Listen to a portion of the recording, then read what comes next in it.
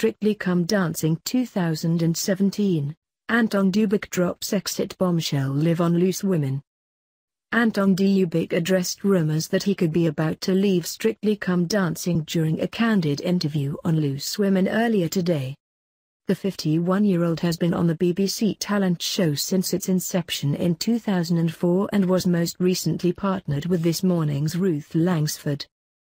However, the pair were eliminated from the competition last week after failing to impress the judges with their Foxtrot Mack the Knife.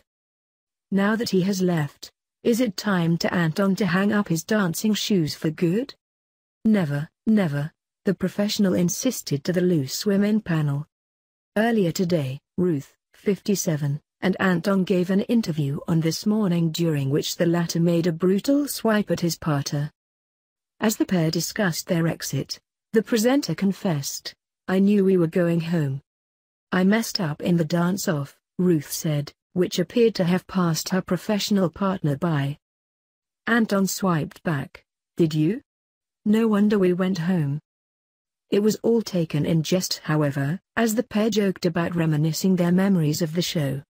Strictly Come Dancing continues Saturday on BBC One at 6:45 p.m.